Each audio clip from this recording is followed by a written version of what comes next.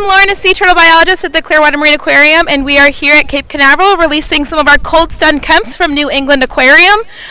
So we're actually walking out right now. If you guys want to look at this quick clip of their rehab journey with us, you can watch that right now.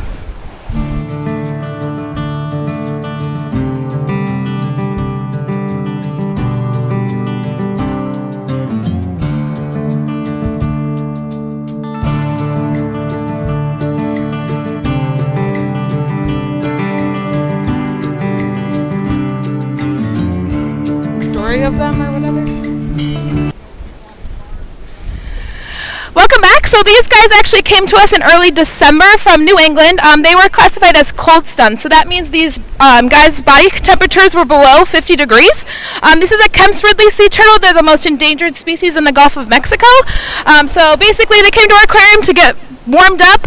We fed them, they're swimming. Now the water temperatures are warm enough for us to release them, and that's what you guys are about to see right now.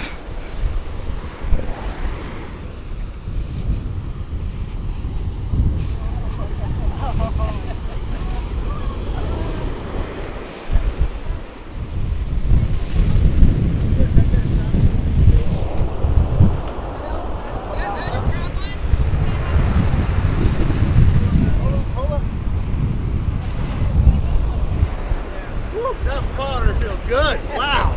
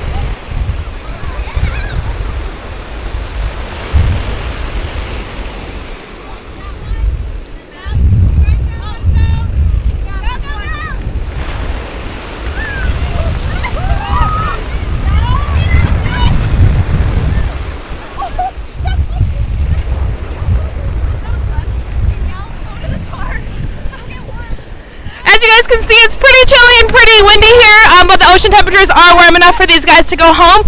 So we're really excited that we got to release all of them today. Thanks for watching. If you guys want to come see all the rehab work that we do at the aquarium, come check it out. You can see all of that stuff, and you can also visit our website at seawinter.com. That's SEEwinter.com. Thanks.